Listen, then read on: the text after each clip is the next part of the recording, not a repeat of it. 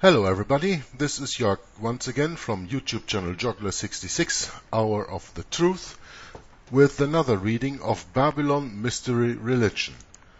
I continue today in chapter 11, that is called Pagan Origin of Papal Office. And I'm on page 75 in the PDF, if you read along. Nimrod, the king and founder of Babylon, was not only its political leader, he was its religious leader also. This is just as the Pope today, who calls himself King of Kings and Lord of Lords. That is the title belonging to our Savior the Lord Jesus Christ, and not the Pope, and not Nimrod, but he also, as you can see, he was a religious leader and a political leader. Don't we have separation of state and church? How about when the leader of the country claims to be also your spiritual leader?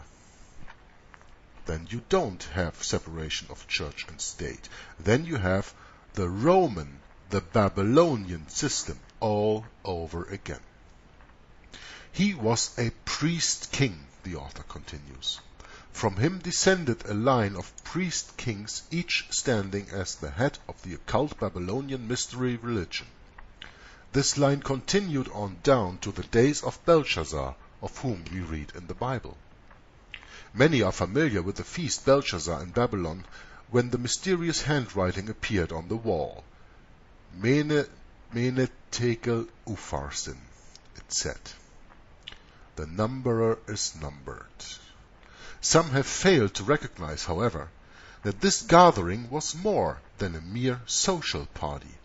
It was a religious gathering, a celebration of the Babylonian mysteries of which Belshazzar was the head at that time.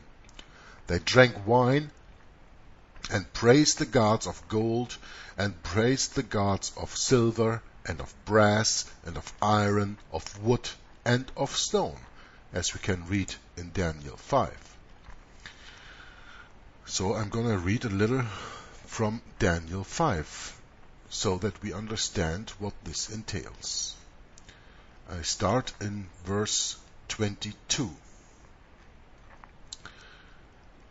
Quote, "And thou, his son, O Belshazzar, hast not humbled thine heart, though thou knewest all this, but hast lifted up thyself against the Lord of heaven, and they have brought the vessels of his house before thee, and thou and thy lords, thy wives, and thy concubines have drunk wine in them, and thou hast praised the gods of silver and gold, of brass, iron, wood, and stone, which see not, nor hear, nor know. And the God in whose hand thy breath is, and whose are all thy ways, hast thou not glorified." Then was the part of the hand sent from him, and his writing was written. And this is the writing that was written: Mene tekel upharsin. This is the interpretation of the thing. Mene, God has numbered thy kingdom and finished it.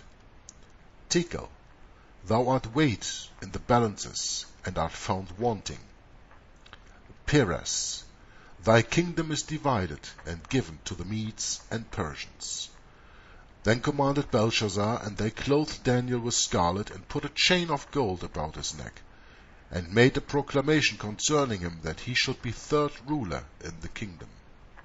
In that night was Belshazzar, the king of the Chaldeans, slain.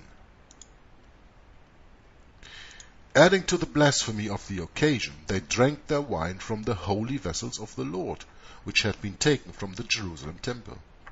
This attempt to mix that which was holy with that which was heathenism, or profane, brought about divine judgment.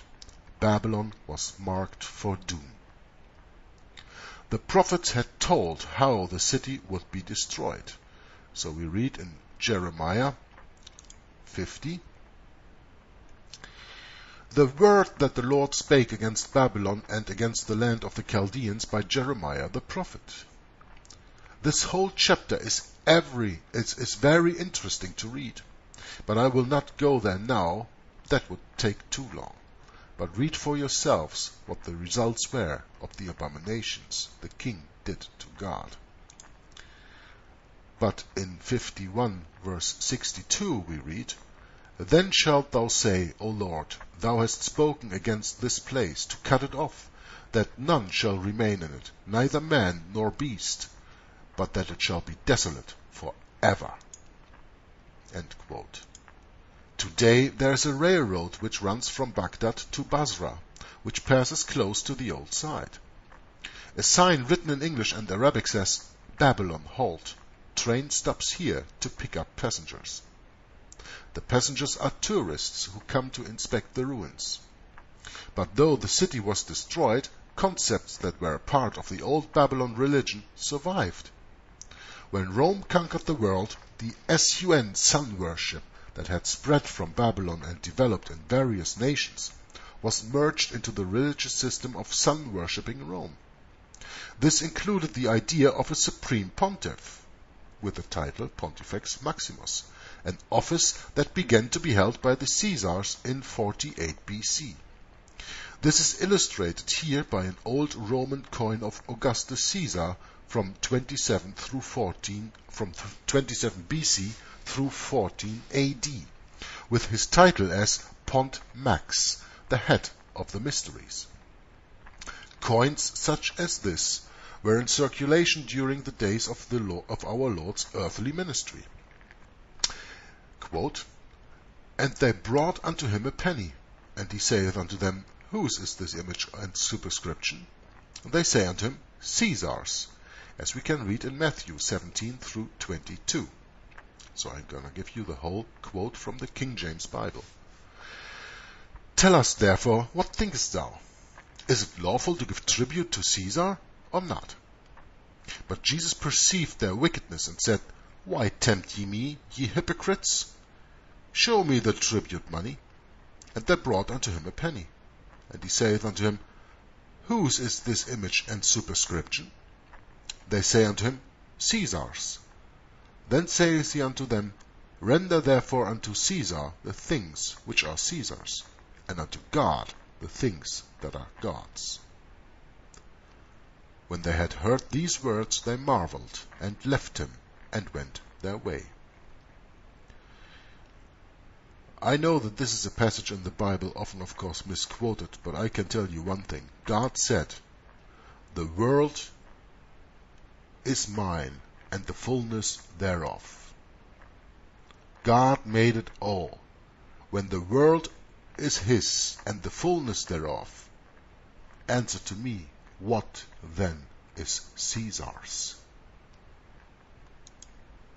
Now, the Roman emperors, including Constantine, continues the author, continued to hold the office of Pontifex Maximus until 376 AD, when Gratian, for Christian reasons, refused it. Christian reasons? I don't think so. But maybe some reasons he refused it. He recognized this title and office as idolatrous and blasphemous. Well, he was absolutely right in that. By this time, however, the Bishop of Rome had risen to political power and prestige. Consequently, in 378 AD, just 2 years later, Damasus, Bishop of Rome, was elected the Pontifex Maximus, the high priest of the mysteries. Since Rome was considered the most important city in the world, some of the Christians looked to the Bishop of Rome as Bishop of Bishops and head of the Church. And this same man was claiming the title Pontifex Maximus, a unique arrangement. By this time, and through the years that followed, the streams of sun worship, worship and Christianity flowed together, producing what is known as the Roman Catholic Church under the headship of the Pontifex Maximus, the Pope. I'm going to read this again. because this is what I absolutely every time I think in these readings and other readings state, that the Roman Empire hid itself under the garment, under a veil of Christianity. They baptized themselves with Christianity. That they took their olden pagan rituals, statues, idols, and just gave them Christian names. And that is the Church of Jesus, our Lord. Catholics, think about where you come from. When you do not know your roots, you do not understand your belief system. And here it is clearly stated in this one little sentence, quote, "By this time and through the years that followed, the streams of sun worship and Christianity flowed together, producing what is known as the Roman Catholic Church under the headship of the Pontifex Maximus, the Pope." The title Pontifex Maximus is repeatedly found on inscriptions throughout the Vatican, above the entry of St. Peter's, above the statue of St. Peter, in the dome, over the Holy Year door, which is opened only during a Jubilee year.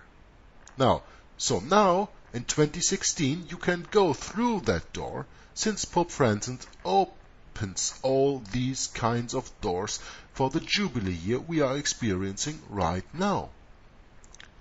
And I'm going to repeat my opinion on this Jubilee year. This is the last ultimatum to the Protestants to come back under the wings of Rome, or else.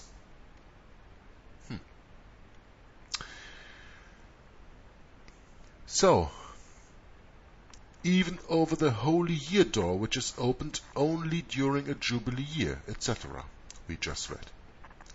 The accompanying medal, struck by Pope Leo X just before the Reformation, illustrates one of the ways that the title Pont Max has been used by the popes. But how could a man be at one and the same time both the head of the Church and the Pontifex Maximus, the head of the sun worship mysteries? In an attempt to cover this discrepancy, church leaders sought for similarities between the two religions, and they always find something, I think. They knew if they could find even a few points that each side had in common, both would be merged into one.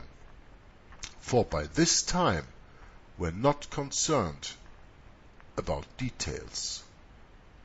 Most were not concerned about details. They desired numbers and political power. Truth was secondary. Truth is secondary today. Truth is only what you have in your perception, and your perception is led, when you live in this world, by the Roman Catholic Church and their teaching, whether you know it and acknowledge it, or whether you don't. You don't have to be a Catholic churchgoer to be Catholic. You just have to be raised in this Roman Catholic system, with the school system, with the universities, and everything else, and all the governments, as you can read and understand when you get the book Rulers of Evil, or followed my listening I did on the videos there. Truth was secondary. Truth is secondary today. Nobody wants to know the truth because it is so comfortable to live a lie. The author continues, one striking similarity was that the supreme pontiff of sun worshippers before the Chaldean title Peter, or interpreter, the interpreter of the mysteries. Here was an opportunity to Christianize the sun worship office of Pontifex Maximus, the office the Bishop of Rome now held by associating the Peter, or Grand Interpreter of Rome, with Peter the Apostle. But this was not without its problems. To do so, it was necessary to teach that Peter had been in Rome. Thus, tales about Peter being the first bishop of Rome, unknown and unheard of in earlier times, began to be voiced. And so, writes Hislop in his book the two Babylons, which I'm reading in German right now on my channel, to the blinded Christians of the apostasy, the Pope was the representative of Peter the Apostle, while to the initiated sun worshippers, S-U-N, sun worshippers, he was only the representative of Peter, the interpreter of their well-known mysteries. And I have to add here something, because when you follow my reading on rulers of evil, you will understand that the Hebrew word pronounced Peter means firstborn, and when the Roman Catholic Church states that they are the successor of Peter, which is the English word for Peter in Hebrew, which means firstborn, they are correct by saying that they take their name from Peter, but they do not mean the Peter of the Bible. They are speaking of Cain, the firstborn of Eve.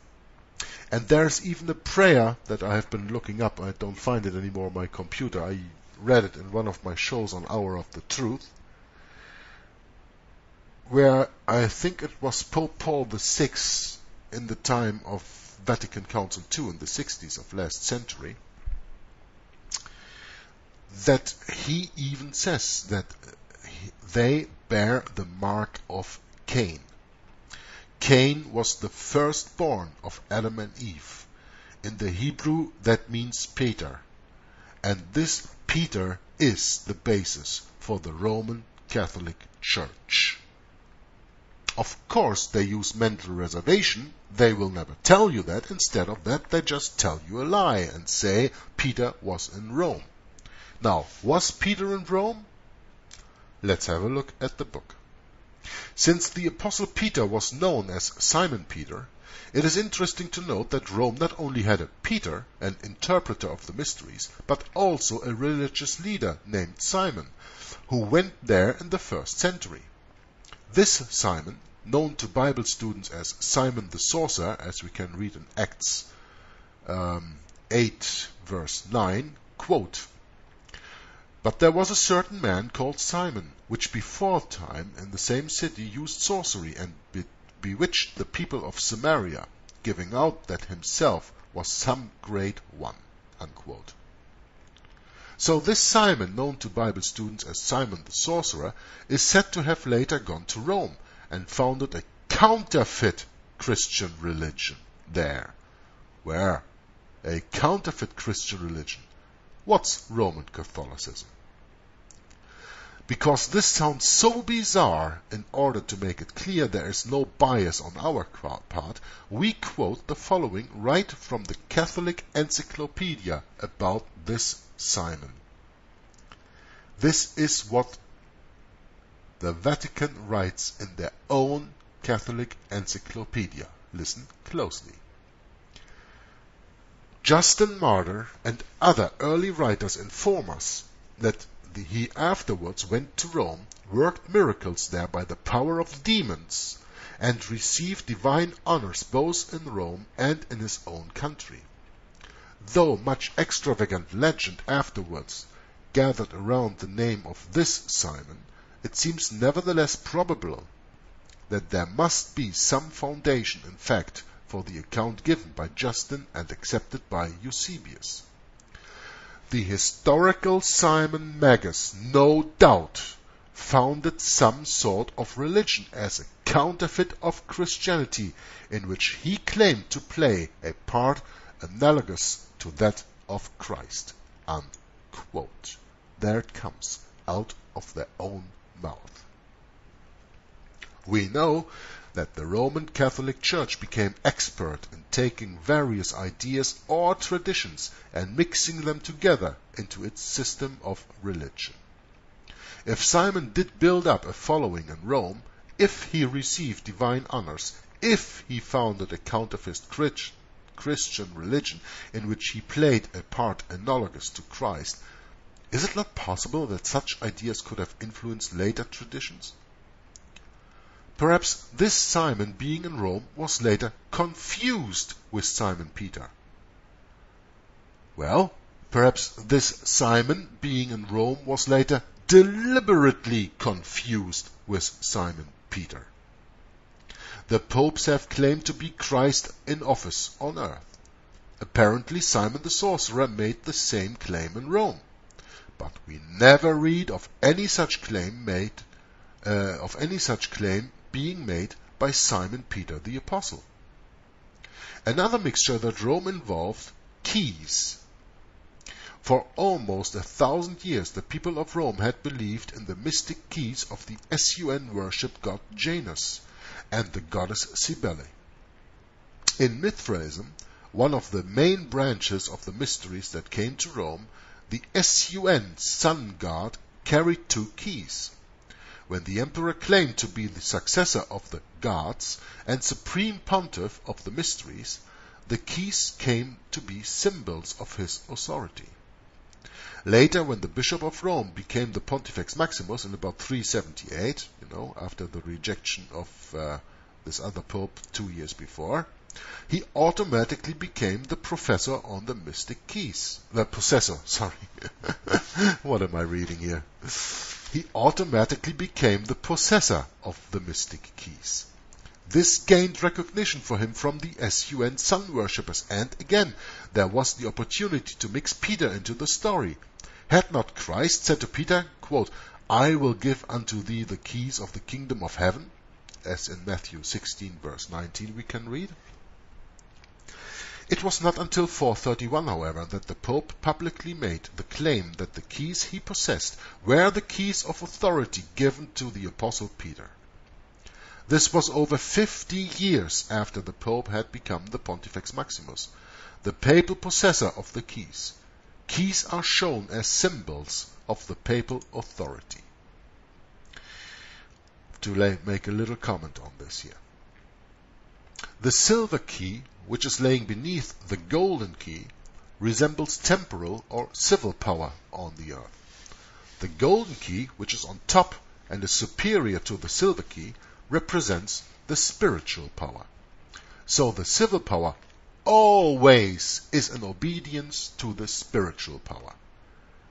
Now do you understand why it is so important to recognize the Roman Catholic Church as a civil power hiding under the spiritual, as I read in the beginning already?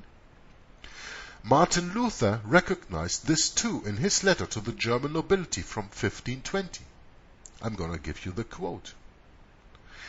The Romanists, with great adroitness, have built 3 walls about them, behind which they have hitherto defended themselves in such wise that no one has been able to reform them. And this has been the cause of terrible corruption throughout all Christendom. First, when pressed by the temporal power, they have made decrees and said that the temporal power has no jurisdiction over them, but, on the other hand, that the spiritual is above the temporal power. Unquote. If you want to read more, I made a video of that paper in Hour of the Truth, and here's the link that I will also put in the description box, where you can read that for yourselves. And of course you can also look up my video on Hour of the Truth. It's about this letter to the German nobility. That's in the title of Hour of the Truth. You can find that easily in my videos. The key given to Peter and all the disciples represented the gospel message whereby people could enter the kingdom of God. Because some have not rightly understood this, it is not uncommon for Peter to be pictured as the gatekeeper of heaven, deciding who he will let in and who he won't. This is very much like the ideas that were associated with the Sun sun worship god Janus, for he was the keeper of the doors and gates in Roman mythology. Janus, with key in hand, is shown in the accompanying drawing that I will put in the video right here. He was represented with 2 faces, one young, the other old, a later version of Nimrod incarnated in Tammuz, as we know when we understand Babylon mystery religion. It is interesting to notice that not only was the key a symbol of Janus, the cock was also regarded as being sacred to him.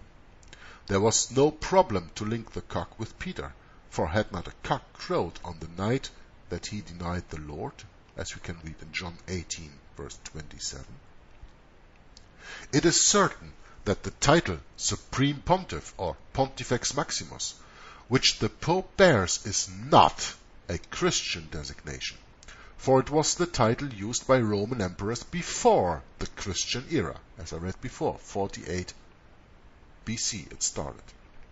The word pontiff comes from the word pons, bridge, and fascio, make. It means bridge maker. The word Pontifex Maximus means supreme bridge builder. The priest-king emperors of the SUN worship days were regarded as the makers and guardians of the bridges of Rome. Each of them served as high priest and claimed to be the bridge or connecting link between this life and the next. Again, little quote, the title Pontifex Maximus was handed down from the Medo-Persian Empire to Rome. But because the Romans did not deify their emperor, Julius Caesar in 48 BC was the first emperor to be lifted up as deity, and therefore receiving the titles as the first emperor of pagan Rome.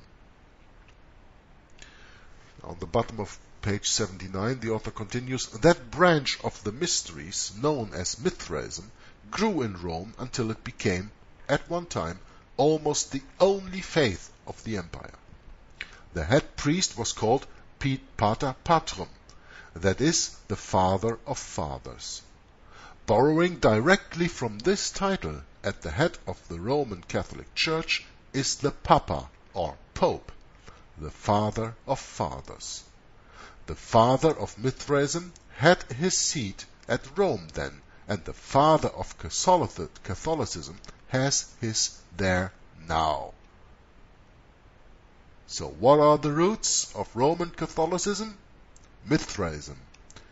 And call no one your father, for there is one Father who is in heaven.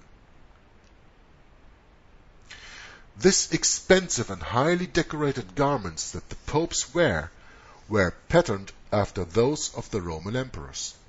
The historians have not let this fact go unnoticed, for indeed their testimony is that, quote, the vestments of the clergy were legacies from SUN sun-worshipping Rome, unquote. The tiara crown that the popes wear, though decorated in different ways at different times, is identical in shape to that worn by the quote-unquote gods or angels that are shown on ancient SUN sun-worship Assyrian tablets. And remember, Assyria is equal to Babylon, according to Alexander Hislop, where most of the knowledge of this book is taken from. It is similar to that seen on Dagon, the fish god pictured here, that I will put in the video. Dagon was actually but a mystery form of the false Babylonian savior. The name Dagon came from dag, a word commonly translated fish in the Bible, and means fish god. Though it originated in the SUN sun worship of Babylon, Dagon worship became especially popular among the Philistines, as we can read for confirmation in Judges 16 verses 21 through 30, and in the first book of Samuel, chapter 5 verses 5 and 6. The way Dagon was depicted on Mesopotamian sculpture is seen in the drawing reproduced above, so I will show that in the video here. And isn't it interesting in this regard that the evolution theory claims all life came out of the sea, like fishes crawling on the earth to make it their dominion? Fish God gets a new perspective then, doesn't it, when you follow the wrong teaching of evolution theory? In his book Babylon and Nineveh, Layard explains that, quote, the head of the fish formed a mitre above that of the man, while its scaly, fan-like tail fell as a cloak behind, leaving the human limbs and feet exposed, unquote. Later in the development of things, just the top portion remained as a mitre, with the jaws of the fish slightly opened. On several Maltese coins, a god, whose characteristics are the same as those of Osiris, the Egyptian Nimrod, is shown with the fish body removed, and only the fish head, mitre, is remaining. A famous painting by Moretto shows St. Ambrose wearing a mitre shaped like the head of a fish. This same type of mitre is worn by the Pope, as seen on the sketch of Pope Paul VI, as he delivered a sermon on peace during his historic visit to the United States in 1965. During or just after Vatican Council II, that gave to the Americans the wonderful present of the charismatics and the ecumenical movement, which turned even probably the last Protestant over to the Roman Catholic Church, as it is today. Because when you call yourself a Protestant, what are you protesting if not that the Pope is the Antichrist? The biblical, historical, and prophetic Antichrist. Go back to your Protestant roots, America. Go back to the Bible, the one true and only word God preserved today, the 1611 King James Bible, and see who the Antichrist is. He, the guy with the mitre, sitting on a golden throne in Rome, and even coming last year, 2015, speaking in front of a joint session of the Congress in the United States of America Capitol, which is a temple of Jupiter. They knew when they built the Capitol that they would build it for the Pope wants to come in there, right? Because it's his temple. It's Jupiter's temple, a Capitol. That's not me saying it. That's something you can find out very easily doing your own research. What I hope you will do next to this reading here. H.A. Ironside, continues the author, says that the Pope is, quote, the direct successor of the high priest of the Babylonian mysteries and the servant of the fish god Dagon, for whom he wears, like his idolatrous predecessors, the fisherman's ring, unquote. Again, in mixing sun, sun worship, and Christianity together, similarities made the mixture less obvious. In this case, since Peter had been a fisherman, the fish god ring with the title Pontifex Maximus inscribed on it was associated with him. But a ring like this was never worn by Peter the Apostle. No one ever bowed and kissed his ring. He probably didn't even have one, for, as he said to the lame man, silver and gold have I none, as we can read in Acts chapter 3, verse 6. Another clue to help us solve the mystery of Babylon modern may be seen in the use of the pallium which the Pope wears over his shoulders. The unabridged dictionaries define it as a garment that was worn by the sun worship clergy of Greece and Rome before the Christian era. In modern times, the pallium is made of white wool, which is taken from 2 lambs which have been blessed in the Basilica of St. Agnes in Rome. As a symbol that the Archbishop also share in the plenitude of the papal office, the Pope sends the pallium to them. Before it is sent, however, it is laid all night on the supposed tomb of St. Peter, such being a copy of sun worship that was practiced among the Greeks. Over the centuries, the Roman Catholic Church has claimed to possess the chair in which Peter sat and ministered at Rome.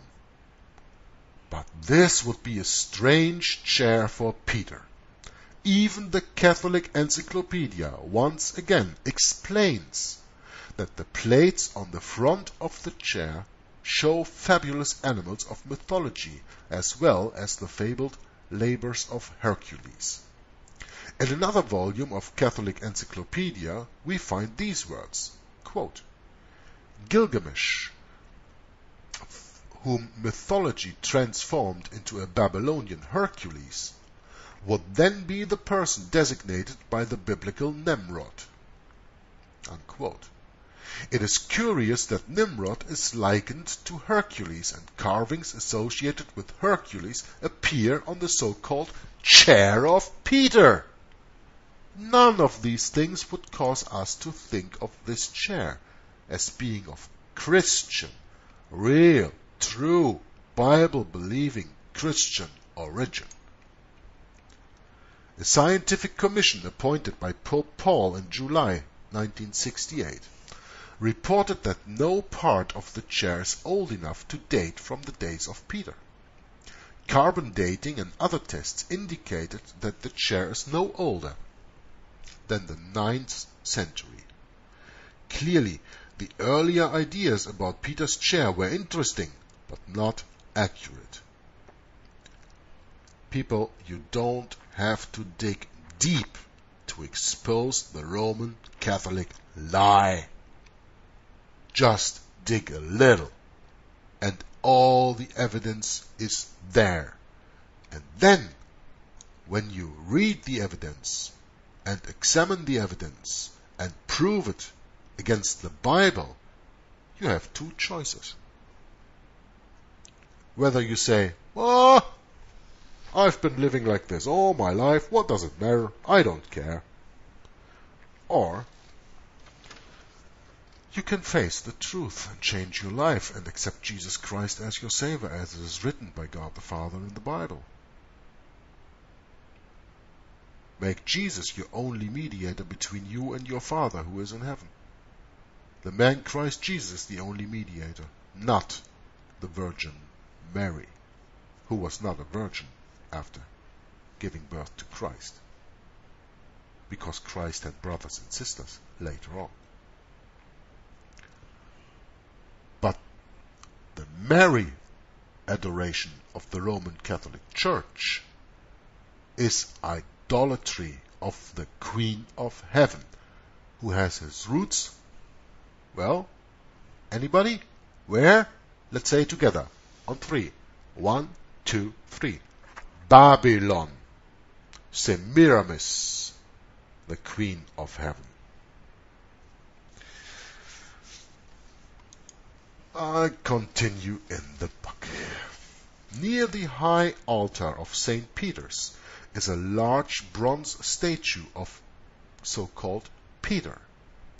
Some old writers have argued that this was originally a statue of Jupiter, renamed as Peter. And I have to add here, that is right.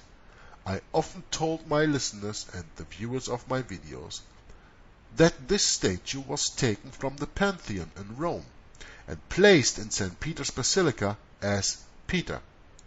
They just baptized the figure with another name. Baptized between quotation marks, of course. Such was the opinion of the Emperor Leo, who published an edict in 628 against the use of statues in worship.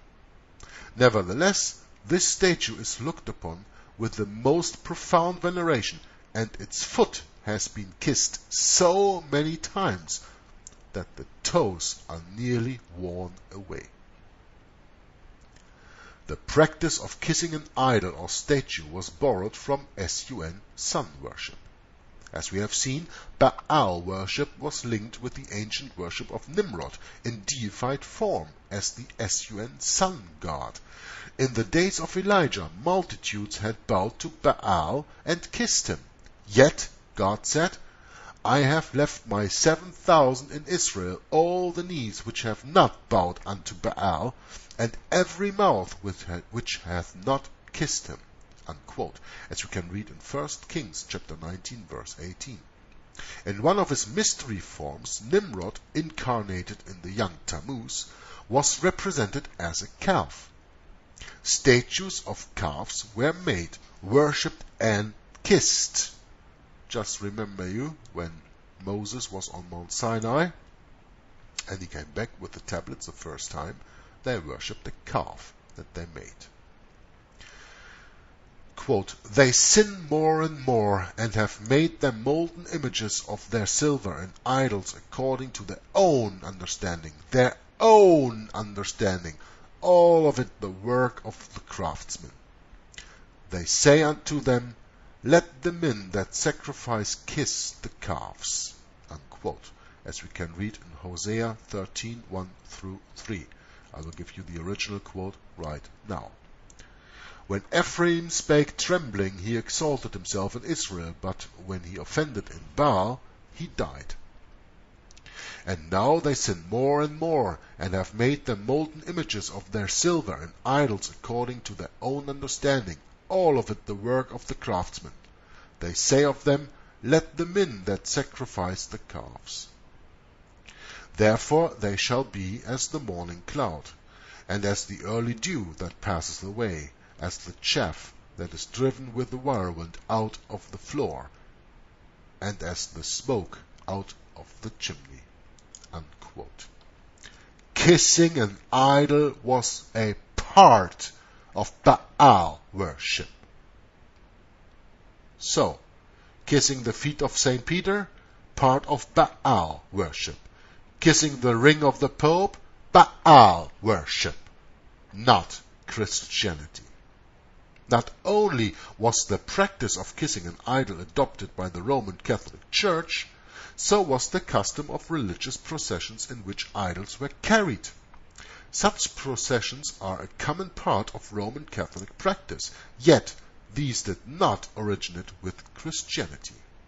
In the 15th century BC, an image of the Babylonian goddess Ishtar was carried with great pomp and ceremony from Babylon to Egypt. Idol processions were practiced in Greece, Egypt, Ethiopia, Mexico, and many other countries in olden times. The Bible shows the folly of those who think good can come from idols. Idols so powerless, they must be carried. What does the Bible say? They have eyes and see not, they have ears and hear not, they have hands and handle not, they have feet but walk not, they have mouth but speak not. Sound familiar? The Bible shows the folly of those who think good can come from idols. Idols so powerless, they must be carried. Isaiah, in direct reference to the gods of Babylon, had this to say, as we can read in Isaiah 46 and verses 5 through 9. Quote, "To whom will ye like me, and make me equal, and compare me, that we may be alike? They lavish gold out of the bag, and weigh silver in the balance, and hire a goldsmith, and he maketh it a god. They fall down, yea, they worship. They bear him upon the shoulder, they carry him, and set him in his place, and he standeth. From his place shall he not remove. Yea, one shall cry unto him, yet can he not answer, nor give him out of his trouble. Save him out of his trouble. Remember this, and show yourselves men. Bring it again to mind, O ye transgressors. Remember the former things of old, for I am God, and there is none else. I am God, and there is none like me." Unquote. Not only have such processions continued in the Roman Catholic Church, in which statues are carried, but the Pope is also carried in procession. In Isaiah's time, the people lavished silver and gold on their God. Today, expensive garments and jewels are placed on the Pope. When the sun worship god was carried in procession, the people fell down and worshipped. So on certain occasions do people bow before the Pope, as he is carried by. Even as the god was carried upon the shoulder, so do men carry the Pope, the god of Catholicism, upon their shoulders in religious procession. Over 3,000 years ago, and by the way, I will put a picture here from Pope Pius XII, who was carried in the sedia with the flabella of feathers in the video, so that you can see this abomination. Over 3,000 years ago, the very same practice was known in Egypt, such processions being a part of SUN sun worship there. The illustration below, so the picture in the video now, shows the ancient priest king of Egypt being carried through worshipful crowds by 12 men. A comparison of the papal procession and the ancient SUN sun worship procession shows that one is a copy of the other. In the drawing of the Egyptian priest king we notice the use of the flabella, a large fan made of feathers, later known as the mystic fan of Bacchus. These fans are also carried with the Pope on state occasions as showed in the picture that I showed you in the video here. So compare the picture of Pope Pius and the ancient sun worship procession. The Encyclopedia Britannica says, quote, "When going to solemn ceremonies, the Pope is carried on the sedia, a portable chair of red velvet with a high back and escorted by 2 flabella of feathers." Unquote. That these processional fans originated in the SUN sun worship of Egypt is known and admitted by Catholic writers. Admitted by Catholic writers. You don't even have to listen to Protestant readings like mine. You can read it from their own sources. Just read it. Study it. Rome is Babylon. Babylon is Rome. And the Pontifex Maximus claims to be God on earth. The 4 strong iron rings in the legs of the chair of Peter were intended for carrying poles. But we can be certain that the Apostle Peter was never carried through crowds of people bowing to him. Why? Because we can read in the wonderful Word of God in the book of Acts chapter 10 verses 25 and 26. Quote, "And as Peter was coming in, Cornelius met him and fell down at his feet and worshipped him. But Peter took him up, saying, 'Stand up, I myself also am a man.'" Unquote. That the papal office was produced by a mixture of sun worship and Christianity, there can be no doubt. The pallium, the fish-head mitre, the Babylonish garments, the mystic keys, the title Pontifex Maximus, all were borrowed from SUN sun worship. All of these things and the fact that Christ never instituted the office of Pope in his church plainly show that the Pope is neither the vicar of Christ nor the successor of the Apostle Peter. I think this was made quite clear right now. For the viewers of this video who are able to understand German, I advise you to switch over also to my German reading of Von Babylon nach Rom, which is the German translation of the book The Two Babylons by Alexander Hislop, which is on the basis on what Ralph Woodrow wrote in this book. So if you really want to go deep into the study, read that. And otherwise, well, just take out a Catholic encyclopedia and study a little bit of the history that you Catholics think is real Christianity. And in the end you will find out that even Rome itself says so. But of course, in some written books, in some written encyclopedias, in bulls and encyclicals that you never read, because you only listen to man, you don't read anymore. What if tomorrow every Catholic in the world would receive a 1611 King James Bible and the commandment to read. What would happen? I think we would see a revival of biblical Christianity as never ever before.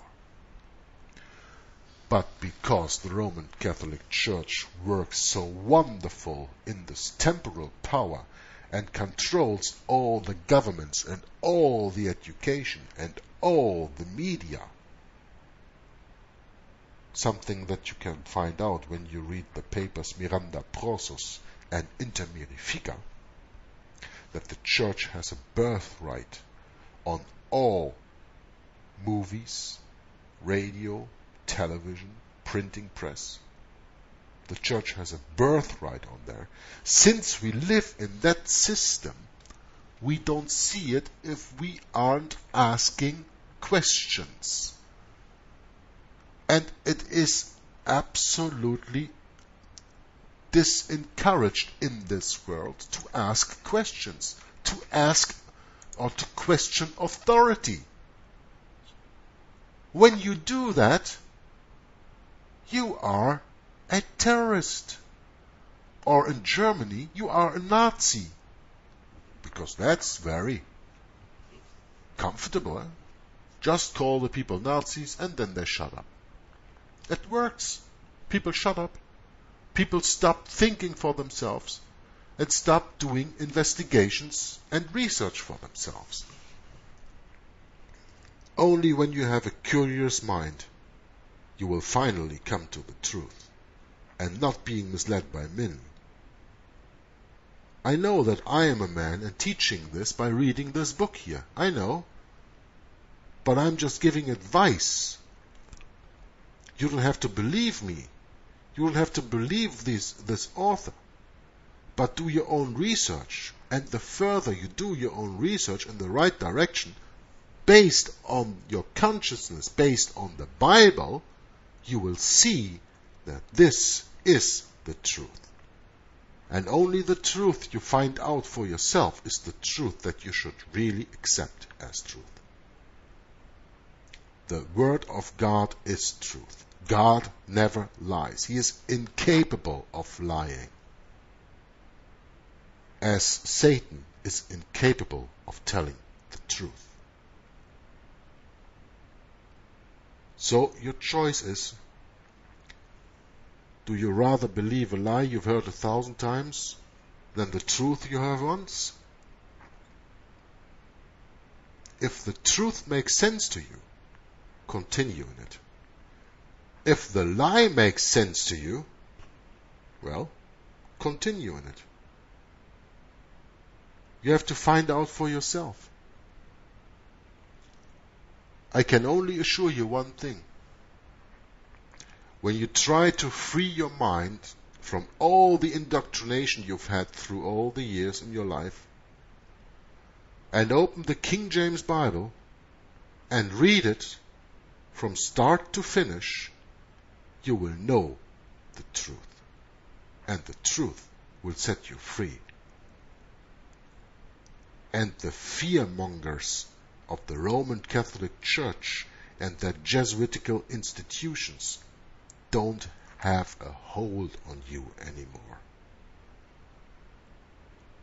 Christians are not afraid because they know who their Lord is, and they know what death is, and they know what comes afterwards.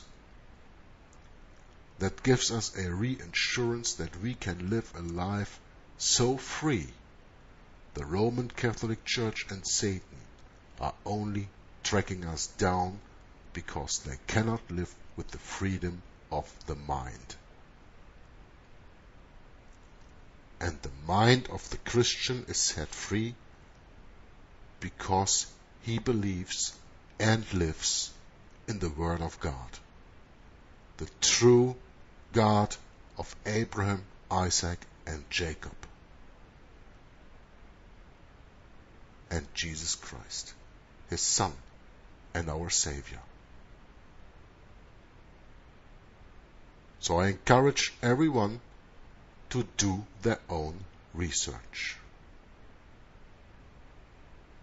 and come to their own conclusions.